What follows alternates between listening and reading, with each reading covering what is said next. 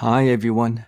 Let's take a look at the following example. Find the limit of x to the power 4 minus 16 divided by x minus 2 as x is approaching to 2. Step number 1, always plug in this case, x to be 2, and you would discover this equals to exactly 0 divided by 0, which is one of the 7 types of indeterminates.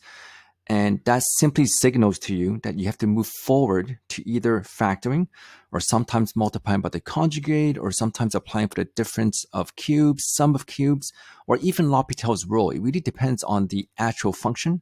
But in this example, we're going to go straight to factoring. Now, I'm going to erase this so I can kind of write in the same space. Now, the reason I'm doing this exact example is because sometimes you don't only factor once, you can factor twice. In fact, you can factor as many times as you need to in order to get closer to that final answer.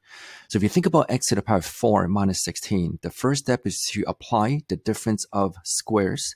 So think about the fact that a squared minus b squared is going to be a minus b, a plus b, or a minus b times a plus b. So in this case, it's going to be x squared minus 4 times x squared plus 4. Now notice it's not enough. We can't cross anything else from the top and the bottom yet. So you factor again. You copy the limit as x is approaching to 2. You can leave the denominator as is and recognize that x squared minus 4 will give you x minus 2, x plus 2, and can leave x squared plus 4 as is. So FYI, there's no rule called the sum of squares. There's difference of squares, but not sum of squares. And again, the fact that you can cross out x minus 2 divided by x minus 2 signals to you you're almost there to get 100%. You plug in x to be 2. You can do a little bit of mental math. You can take the calculator.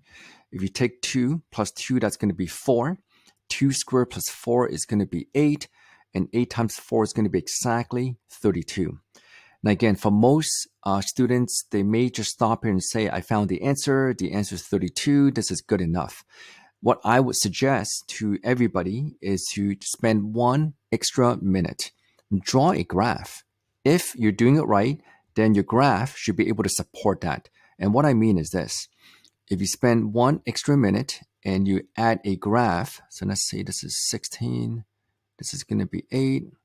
Let's say this is negative 2. Now I'm going to switch colors to kind of show you what the graph looks like. Now if I'm thinking about the graph y equal to x to the power 4 minus 16 divided by x minus 2, the idea goes as follows. Again, if I look at the y-intercept, that's going to be exactly at 0 and 8. And if I think about the x-intercept, one of them for sure right here is going to be negative 2. And 0, and you would discover there's going to be a cavity, a hole specifically at 232. And again, if you graph this, it's going to roughly speaking look something like that, right? And again, if you look at the left limit and the right limit as x is approaching to 2, it will give you exactly 32, which is what we did on the first page as expected. I hope this makes sense.